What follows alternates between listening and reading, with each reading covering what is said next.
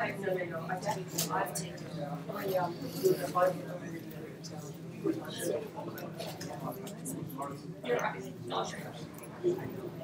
Great. I'm glad to see my neighbour is Great. Okay, well, we're ready to go on to the next talk, and it gives me great pleasure to introduce to you Peter McWilliam. Now, Peter is a member of the Clower Historical Society, the Cregan Historical Society, and the Irish Genealogical Research Society. He's going to say a few words about his own background in his talk, so I won't spoil the surprise for you. But Peter is going to talk to us about triangulated segments, and this is a really exciting topic in genetic genealogy because it has the potential to bring us back much further in time than we would possibly imagine. And Peter himself has done this particular study on which uses a combination of records from clones and American family records on the other side of the pond. So here to talk to us about a tale of triangulated segments, please give a warm welcome to Peter McWilliam.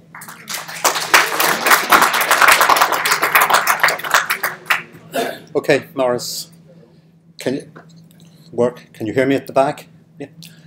And thanks very much for the invitation, Morris, and thank you all for attending.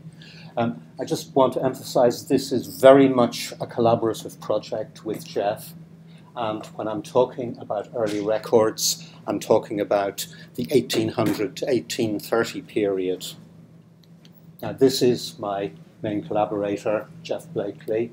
He's an archaeologist at the University of Wisconsin at Madison. And he's about my age, so you can see that he's moved into the supervisory classes. Now, the backdrop here is obviously not Madison. In fact, it's Israel. And for the last number of years, he's been engaged in a summer dig in Israel.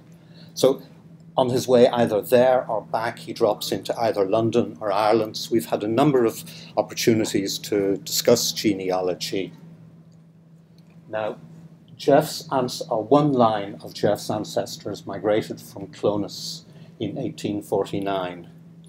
And Jeff and another American collaborator, Norm Prince, have tracked a chain migration from Clones to Mercer County, Illinois in the mid-19th century, think sort of 1835 to 1875, and comprising something in the order of 50 families, including a branch of my family that I wasn't aware of.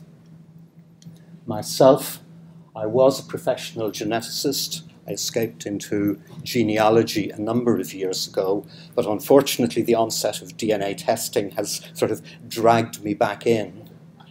And if Morris isn't listening, I have a small confession that my main interest is really in local history and in early records, around 1800 and before, and what DNA testing can add to those records and genealogy.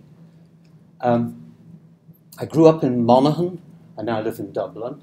My ancestry back to 1800 and for many lines back as far as 1700 and before is South Ulster. So if you think Banbridge, Newry, South Armagh, in Tyrone, Dungannon, Auchnacloy, Fintona, and then Monaghan Town, and of course Clones. And over half of my second great-grandparents are Presbyterian, but you can see that I'll talk later about a couple of landed gentry lines that I have. Now, because of this sort of Presbyterian background, I've always been interested in this 18th century Ulster Scots migration, particularly sparked by the fact that a fourth great-grandfather was a ship's captain from Newry, and he was involved in the migrant trade from Newry to Philadelphia and New York in the period 1760 to 1775. And this, wrong one. And this is a picture of Carlingford Lock with the Newry Ship Canal in the background and Warren Point where migrants embarked.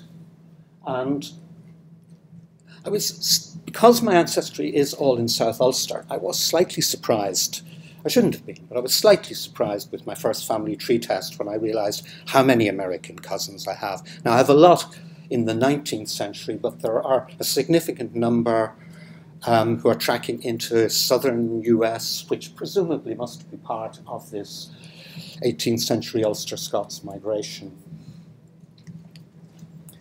Just a little housekeeping. This talk is based in part on a paper that Jeff and I wrote for the Irish Genealogist, which is the journal of the Irish Genealogical Research Society.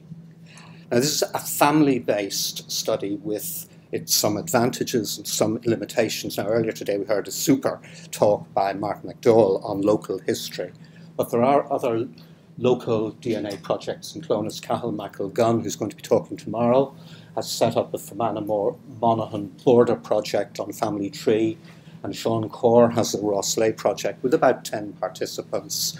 So it's going to be interesting to see how these different approaches, or what information we get from these different approaches. Now, I just want to distinguish between close and distant cousins. Now, it's a slightly arbitrary distinction, but if I look in my sort of ancestry test, for example, and I first and second and sometimes even third cousins, it's often possible to estimate the relationship directly from the shared DNA, because we share a lot of DNA with those. And of course, in this period, we've got really good online Irish records. And the situation when we get into the 1800-1830 period is trickier. We share a lot less DNA with fourth and more distant cousins. The spread is correspondingly greater. So we really can't estimate the relationship directly from the amount of shared DNA. And there are a number of techniques to get around that. And today I'm going to talk about triangulation to address some genealogical puzzles. The records that I'm going to talk about in Clones, it's Protestant families. I'm going to talk about the Church of Ireland records are good, with some 18th century coverage. Presbyterians, we have some brick walls before 1820. So we have to use alternative records. And today I'm going to talk about land records. Think tithe allotment books, estate records, records in the registry of deeds. Now, if you think what we get out of the church record, we get connections, spousal pairs, parents, children. And what we're hoping is that we can use DNA to link land records. I mean, these are going to be lists of names by townland. Can we link those? And of course, there are a whole ream of other alternative records, both in Clones and any other parish you care to mention, but I'm going to just use land records as an example here. Okay, just a little more detail on the Clones records. We have baptisms and marriages back to 1793, and then a combined register with vestry minutes and a scattering of baptismal records back to the 1780s. Now, one point I want to make about these is that these records, through familysearch.org, have been online for a very long time, so they have been available for everyone. So if I go into my ancestry tree and just go search born Clones, I'm going to pull up a whole pile of people.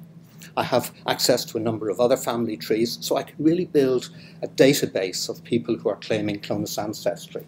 Now, I'm not saying any individual one will have any genealogical significance, but it certainly has a really good, it's a really good database. I've mentioned the Stonebridge Presbyterian Church in Clones. The marriage records start, marriage baptism both start in 1820. Now, the estate that I'm going to talk about is the Barrett-Leonard estate, which has, which has a whole series of rent rolls, in fact, all the way back to 1633. And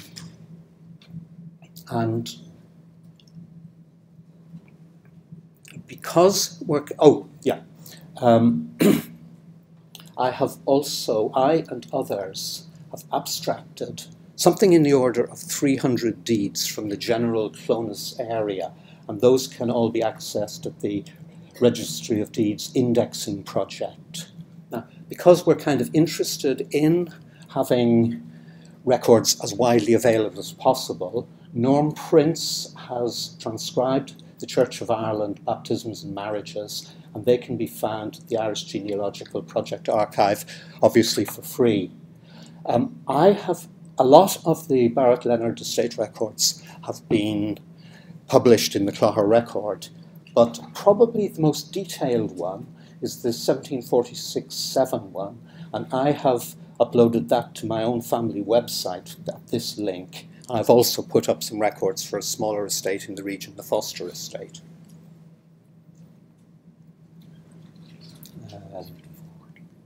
Sorry, this one. Okay, that's fine.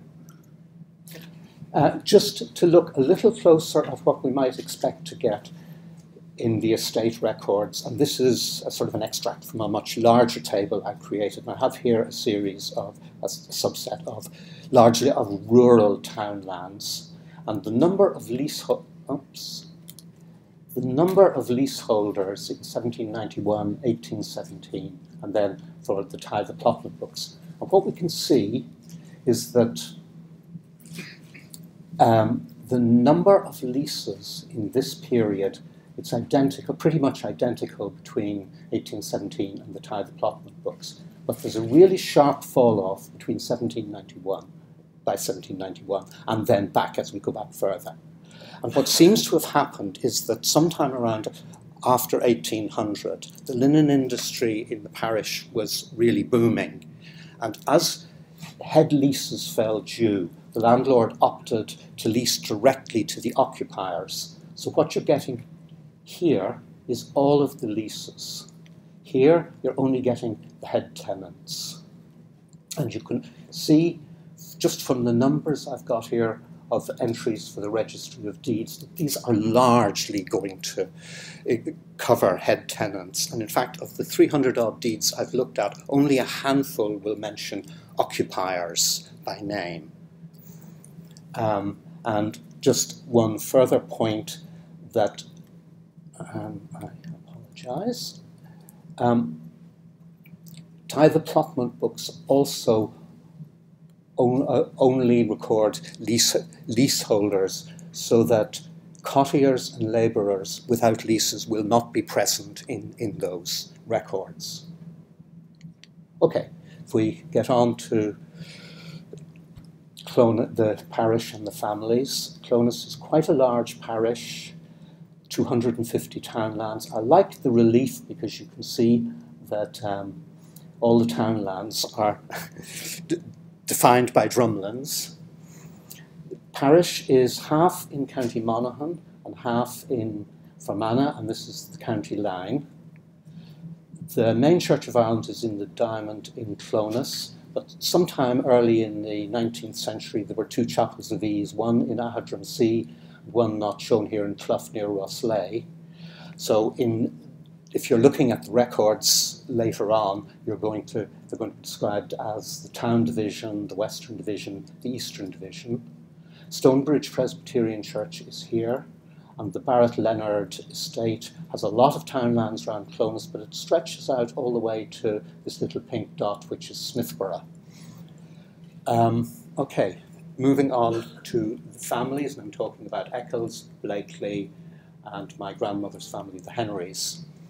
The first mention of the Eccles family is Gilbert Eccles, who appears in the census of 1659 as the titulado of the manor of Shannock, and this is Shannock, and the estate is in this region here.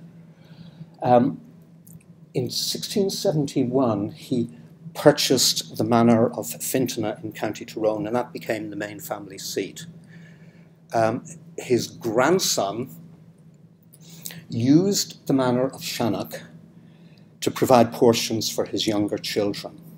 Now, the estate actually remained in the family till it was sold through the Land Commission in 1907. The Land Commission deeds are in Prony, and they're an absolute treasure trove of wills and deeds and so on. Now, what is of interest to us is one of Daniel's younger children, a daughter, Isabella, who married the Reverend Francis Lucas in the 1650s. He was a curate in the parish, a member of the Lucas family of Castleshane near Monaghan, and they lived in the townland of Clonkeen. In 1667, the Barrett Leonard Estate Archive records a lease of Matthew Blakely, the townland of what was then Clonkerkill, now Clonkirk. And for the next 100 years, he and his descendants occupied either Clonkirk or the neighbouring townland of Legnakelly. Now, by 1800, there seem to have been two Blakely families in the parish, one Presbyterian, one Church of Ireland, and I honestly don't know whether they were related. So the Presbyterian family were occupying townlands in this region, the Church of Ireland one occupying townlands in this region, and Geoffrey is descended from this group. Finally, around 1800, there were a lot of Henrys in the parish, almost all of them Presbyterian. Well, I presume they came in sometime after 1703, but the first reference I have to them is in a marriage settlement of 1783, and I'll talk about them in the last portion of the talk. Okay, just to summarize that, we have the Reverend Francis Lucas and marrying Isabella Eccles, both born in the 1720s, and they're my fifth great-grandparents. And we have Matthew Blakely and his wife Alice Lucas, who both died in the 1840s, and they were Jeff's second great-grandparents. And in 1849, their children, including Jeff's great-grandfather Edward, emigrated with Alice's sister Isabella, her husband Johnson Lipton, and daughter Alice. And they went through Liverpool to New Orleans, up the Mississippi to Mercer County, Illinois, where they appear in the 1850 census. And the question we're asking is, what, if any, is the relationship between this Alice Lucas and this Lucas family? And the DNA tests that we have in the project, I paid for tests for some close relatives, so I have 4 who are matching both the Eccles-Lucas and the Henry lines. The Eccles-Lucas have much deeper genealogy, so I was able to identify 8 individuals to take tests from this line, and then only 4, and restricted to 4 third cousins for these Henrys. So I only have 4 of those. Jeff has identified 8 people to take tests, descendants of either his second great-grandmother Alice or her sister Isabella. And in addition, just to emphasize, this is an ongoing project. Additionally, more distant Blakeleys identified by rebuilding trees from family search and ancestry. On a continuing basis, some of these have also contributed DNA, and in fact I talk about those in the paper I mentioned earlier. Okay, why do we think there's a relationship between Francis Isabella Lucas and Alice? And if we look at the children of Francis and Isabella, and this is from a will in the Land Commission papers, we have a list of the names of their children, and we have a list of the names of the children of Matthew and Alice from the Clonus baptismal registers, and we can see that all of the names here, all of them, are represented here. So at the very least, this is a claim of relationship. Whether it's legitimate or illegitimate, we don't know. But Jeff, on his first visit to Clonus in 1973, looked at the Clonus baptismal registers, and he identified Alice, Alicia, illegitimate daughter of Charles Lucas, the townland of Crumahee. Now that's a townland in the Shannock estate, and the presumption is that Charles Lucas here is the youngest son of Francis and Isabella. So he just assumed that was his ancestor. Until a few years ago, on another visit to Cromie, where he came across the will of Charles Robert Lucas, who died in 1845. And this is, in fact, what sparked his contact with me. And the major, Charles Robert married late in life in 1811. He had no children. The major beneficiary in his will was Thomas, son of his brother Frank. And then there are, at the end of the will, there are these 4 bequests to Fanny Clarkson, Mary Ann West, Alice Gordon, Charlotte Lucas, who went to America. So we revisit the Clonus baptismal registers, and we identify Mary Ann, Alicia, and Charlotte, and we can presume all of these three are children, illegitimate children of Charles Lucas and Mary Maguire. So Jeff did a lot of the legwork in the genealogy searching, identified direct descendants of Mary Ann West and Alice Gordon. Both took DNA tests, both downloaded to GEDmatch, and we then compared their DNA test to all of the others in our database. And we come up with this, and this is my first sort of example of triangulation, so I want to go through it just in a little bit of detail. We have a descendant of Frances Ann Lucas matching a descendant of Alice Gordon on chromosome 15 at a particular location. She also matches the descendant of Mary Ann West in the same place.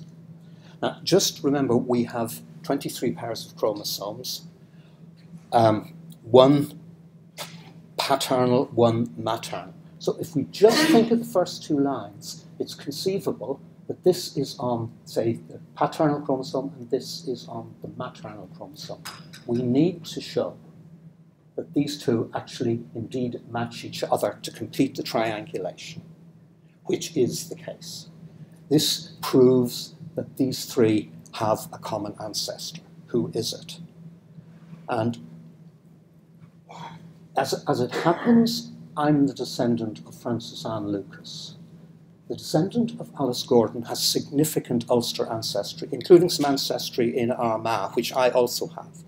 So it is conceivable that as well as this hypothetical Frances Lucas Isabella Eccles match, we could have a match somewhere in the distant past in our Armagh ancestry.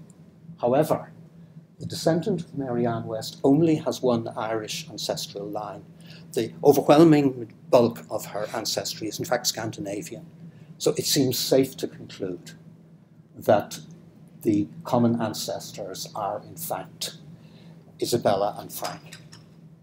Which leaves the question, if Alice Lucas, wife of Matthew Blakely, is not the daughter of Charles Robert Lucas, who is she? Is she a member of this family at all? So we did, as part of our sort of search of all of our database, we identified a further triangulated match, this time between a descendant of Isabella Lucas, a descendant of Alice Lucas, and a different descendant of Frances Ann Lucas. And we have a triangulated match. And just as a technical note, this descendant of Alice Lucas is actually not on GEDmatch, so we had to look at the tests of the other two on their respective family tree tests to confirm the triangulation. And they must have a common ancestral couple, which is likely Frances Lucas and Isabella Eccles. So can we fit Isabella and Alice into what we know about the Lucas family tree? And sometime around before 1835, my second great aunt, Anna Maria Dixon, constructed a family pedigree. Now, she was a minor beneficiary in the will of Charles Robert Lucas. She was born in 1813, so she would have known the living members of this group. So it seems a reasonably reliable source. She identified 3 children of Isabella and Frank, who themselves had children. These two here are well known within the family. We know the genealogies really well. Some of them have in fact contributed DNA to the project. We know rather less about Frank, who died married with 2 married daughters and 1 son. The son married in 1835, and Jeff and I were able to track his descendants, but unfortunately they seem to have died out in the 1950s, which is unfortunate because DNA from them would have been really nice. But the question is, could they have been Isabella Lucas Lipton or Alice Lucas Blakely? And it is consistent with the evidence. That's really all we can say. By its very nature, DNA is never going to give us a conclusive answer. All we can say is that we'll just sit on the result. We're waiting. Will more documentation come in? Will more matches come in, which might further support or refute the contention? But we are never going to get an absolute answer with DNA. It's just one additional piece of proof that we can add. Okay, so that was Church of Ireland in the parish. I want to switch now to the Henry family and Presbyterians in Clones. I just put up a photograph of the meeting house, and I couldn't resist the stone bridge over the River Finn. And just to note the River Finn going along here, and in this area here, it actually separates out the parishes of Clones and Killeven. Now, the main record that we have for this used here is an 1835 census of the Stonebridge Presbyterian Church generated by the minister, the Reverend William White. And he details 180 families by townland giving parents and children.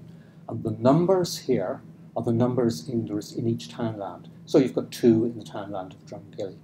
You've got 2 in the townland of Annamakiff, who happen both to be Henrys. The major concentration is here in the townland, Granshire-Moor, the townland of the meeting house, where we have 13 families and 14 in nearby Creevely. And then they spread out and into the Fermanagh portion. Note that there are the major urban centre is Clones, and there are very few Presbyterian families here. So we're inferring these are farming families, and there are also very few in sort of the Shannock estate here. What we're seeing is a clustering of these. The estates I mentioned in brown, the Barrett-Leonard estate with townlands around Clones and out towards Smithborough. The Foster estate has townlands in parish of Killeven and 1 in Clones. And it has a rent roll that actually, or a rent book from 1803 to 1820, which is really nice. And you can see that both of these estates are really useful for Presbyterian genealogy and records. Okay, now in 1819, the Synod of Ulster sent out a directive to ministers suggesting they keep marriage baptism records. And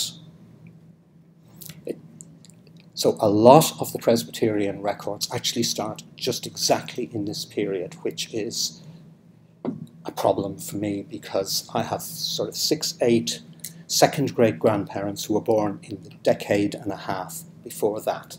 So I have a string of Presbyterian brick walls. I'm going to use one of these as an example here today. Dr. Richard Henry, he died in Clones in 1898, aged 80. Was he born in Clones? Now, if we think about Richard Henry's parents, we've got a Henry father and then a mother of unknown maiden name. We've got a grandfather with 3 unknown maiden names. Great-grandfather, 7 unknown names. Add in sisters who will marry out, and as a consequence, what we're looking for are 4th, 5th, 6th cousins who appear in the records post-1820, and the majority will have unknown names. How do we go about tracking that? How do we identify these cousins? Well, we can triangulate with known 3rd cousins, and I have a number of Henry 2nd and 3rd cousins, and look for those who have Clonus ancestry. We can try and triangulate directly to place common segments of people who have Clonus ancestry. Now, inevitably in this, we're going to have to try and build match trees, identify matches, build them back and see can we get them into Clonus. I mean, obviously, segment triangulation is the gold standard, but that's not always possible. So sometimes we're going to have to combine segment triangulation with pedigree triangulation for ancestry matches. And what we're trying to do is create a database of names, and we're looking for recurring names and places. Essentially, this is what I think genealogists do in adoption studies. I'm just trying to do it quite a lot earlier with rather less by way of records.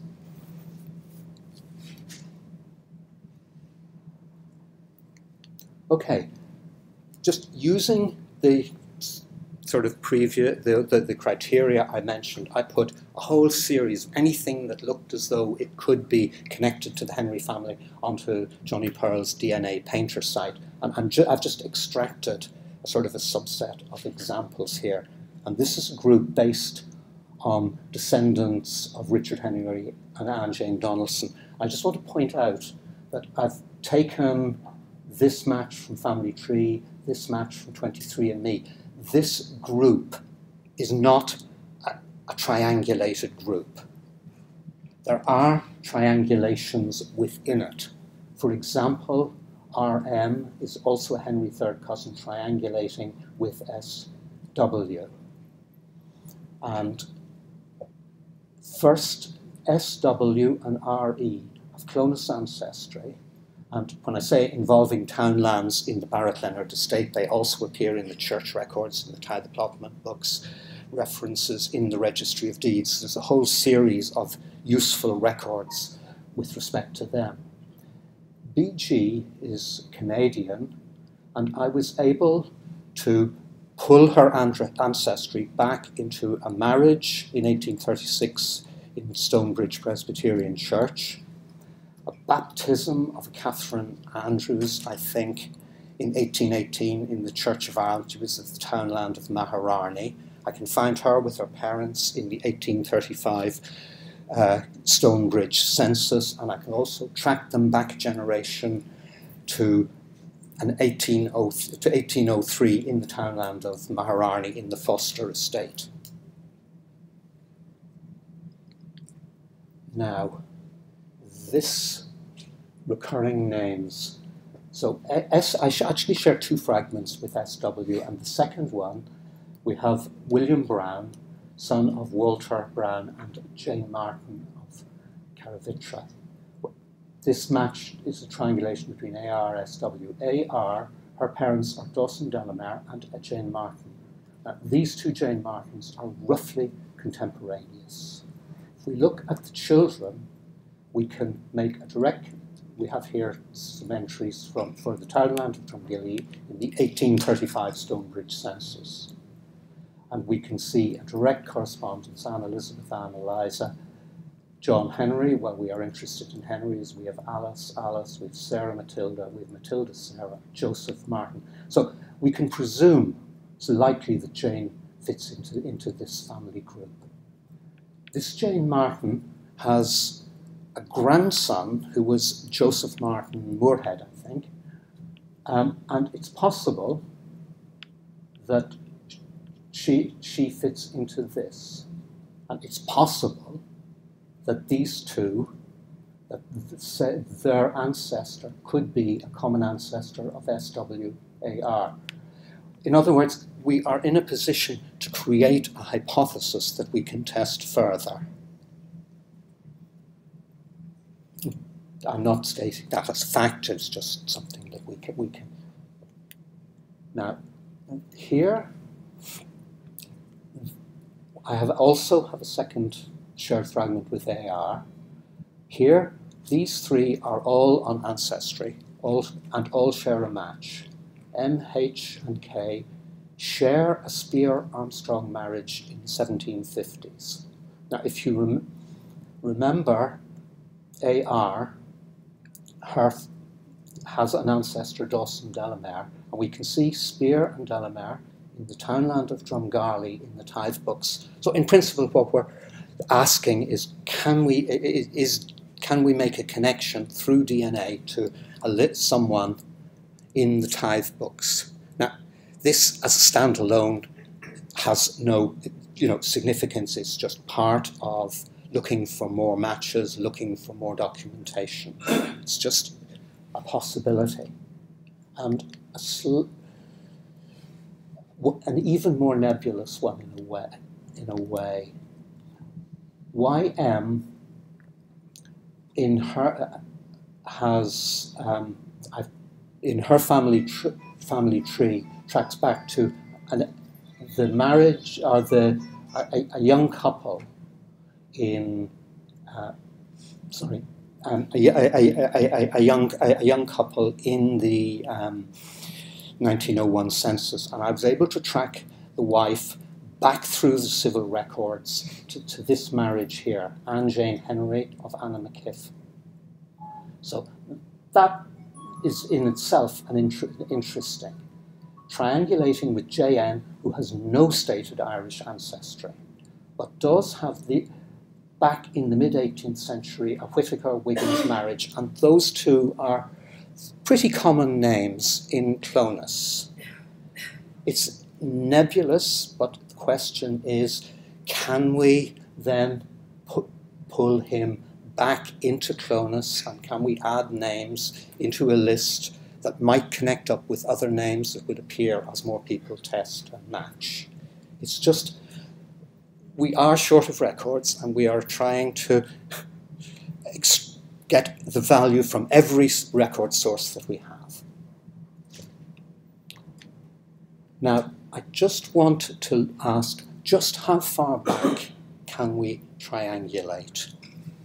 And this is gravestone behind Second Ballybeg Presbyterian Church. The top two names of the Reverend James Morrell, who was born near Limavady, and Letitia Harris of Clonus, and in fact her mother was Frances Ann Lucas. And what I have here is a triangulated match with my first cousin and two fourth cousins, who themselves are second cousins. Triangulated match on chromosome 11. And this is part of a much larger triangulation group. So it's actually a five-way triangulation. And the two additional members, DA and KB,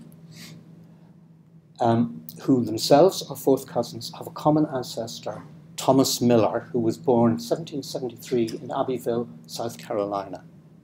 Now, if we trace genealogy back from him, we come to a Margaret Patton, and the latter was born in 1655 in the townland of Ruski in Drumacose parish, which is near Limavady.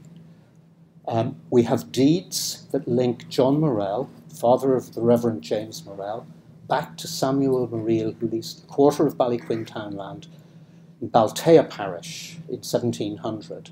Now, Limavady is actually in Drumacose. Baltea is the parish immediately south of that, so we're talking of a few miles. Now, we haven't got enough data. We're not close to identifying a common ancestor. At best, we're triangulating to place. But there's a serious sort of caveat here. And that is that if we follow Thomas Miller one line, we go back to Margaret Patton. If we follow him on a different line over two generations, we come to an ancestor who was born in Ireland. Where in Ireland? Now, in the worst case scenario, it's Clonus, and the focus of the triangulation goes from Limavady to Clonus. And a tip, a rule of thumb I picked up from Jim Bartlett's segmentology blog was that if you're going from a secure triangulation back, for each generation you go back, you need at least one additional match. And what I'm really trying to emphasize is just how difficult it is. I mean, I think I'm not sure whether we can resolve this, whether we can resolve it to place, whether we could ever identify common ancestors. It's just a numerical look at how difficult it is to get back this far.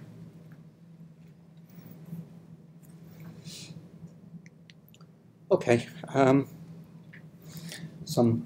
just in conclusion, I mean, we are lucky in this project. I mean, we have a landed gentry family with ancestry, very good ancestry, all the way back to the 1650s. The Blakely families are present in church records, land records. They seem to have been head tenants. So that gives us in future the possibility of checking just how far back we can push DNA testing with a controlled known answer, if you like.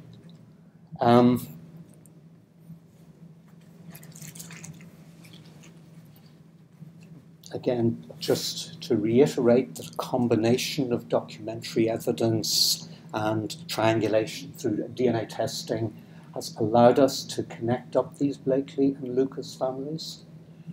Triangulation with cousins in place identifies cousins behind the Henry brick wall who can be linked to church and land records. I'm not sure if I'm ever going to resolve my own Henry problem, but in a number of cases that I've sort of talked about, the possibility is that we can push other families back into the 18th century. We've tracked a 19th century migration in our particular group of farmers across into North America, Canada, and it's possible at that level to integrate the records quite well, add value to genealogies there. But of course, 18th century migration is still challenging. We need a lot more matches as we go further back. And my point about triangulation back to 1700, will we ever get enough matches? I don't know. Now, I've worked examined all my family trees and so on by eye. It's tedious. So I'm hoping, and I haven't really sort of explored it, GWorks is one of a suite of programs developed by Rob Worthen for adoption studies. I mean, he talked in Dublin in October and also I think in 2014, and in essence, or as a simplification, if it's extracting data from, we'll say, an ancestry test, matches and trees, and creating searchable databases, and I'm hoping that might make tree searching a little easier. And my thanks to everyone who's contributed DNA, shared genealogy, and so on. The project wouldn't have been possible without them, and in the process of inevitably I've made a very large number of friends worldwide, and of course particularly to Jeff. Thank you very much for your attention.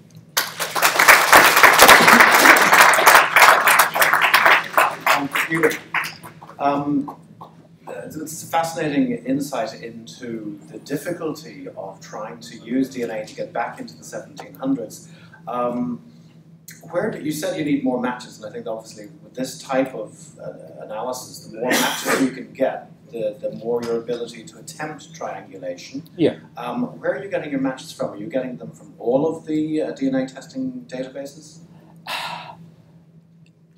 A lot of them are on Ancestry and have downloaded to GEDmatch. Now, inevitably one of the frustrating things is that I've got loads of matches to my Henry line on Ancestry. And I've got loads of people who won't reply to emails. I even have people who have taken portions of my family tree, put it onto their own, and still won't reply to emails. So, but no, also all sources. I mean, 23andMe, family tree, they come in all shapes and sizes. And I mean, I think this sort of pedigree triangulation type thing, where you're trying to do it without genealogy, without segment data. I don't know. Well, it would be great if there was a tool developed by some clever person out there that would make people reply to you, or that would make them do their family tree. You must do an awful lot of tree building yourself. No, a bit. Do you not find matches who say, "Oh, I think I have relatives from Clones, but I haven't done my family tree." Clonus, you're in Ireland, it's Clonus. Clonus, beyond my grandparents. So you have to do... Oh, yes, yeah. There's a lot of linking up of that sort of thing, yeah. And how many people in the audience have actually got ancestry from Clonus? There's a whole row of them there. Right, okay. You have to spot them before they leave. Cahill's probably already got them. All right. So, questions for Peter? Yeah, we have a question here from Debbie. I'm just wondering if you consider using Y chromosome DNA testing, which is much more effective for reaching back into the 1600s. With the big Y, you can actually get the complete branching process. Or are there not enough descendants of all those? I mean, I don't. My Y isn't clonus. Jeff tried Y, and his was one of those that we got nothing with. I'm trying, but I don't actually have a Henry Y.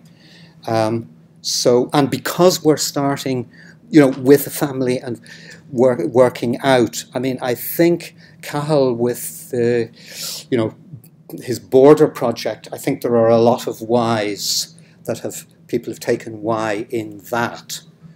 So it's probably going to build, but directly at this stage we've thought about it. It hasn't fallen into our hands, but we are always looking for that, for that approach. But yes, I mean, incorporating Y, of course. But it just seems that you get very individual results with Y. I mean, if we're looking at a few hundred Presbyterian families over the 18th century, are we going to get Ys for all of them? Whereas I would say the autosomal test has connected in 30, 40 families, so we're only at 1800. We are picking up a lot of getting a good representation. Carl, how do you think your project is going to synergy with what Peter's doing?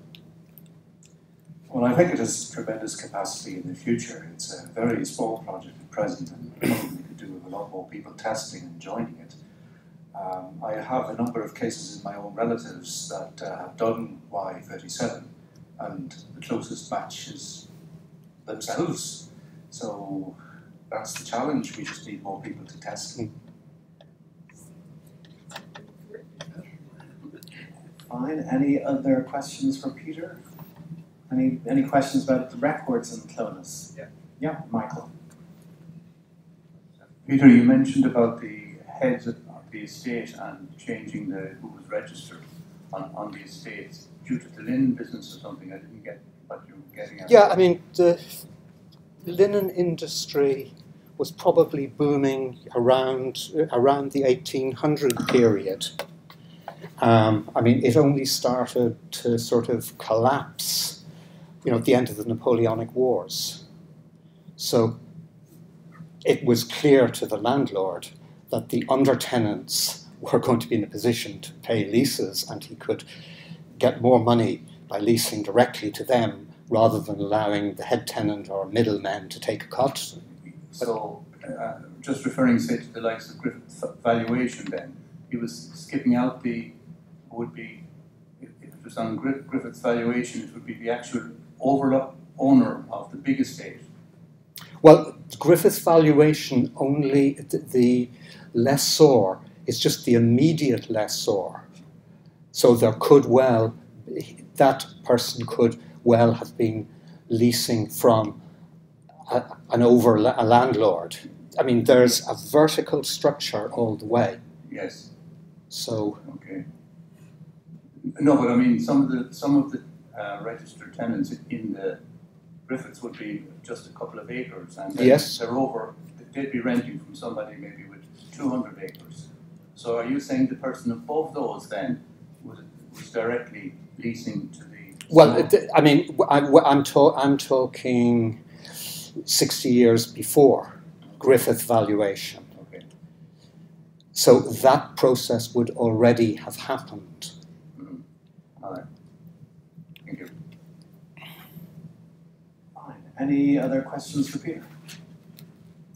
Great. Okay. Well, we'll call it a day there. But thanks once again, Peter, for giving us a fascinating insight into your project. Hopefully you'll come back and give us an update at some stage, especially if you find something really, really interesting. So please give your thanks to Peter McWilliam.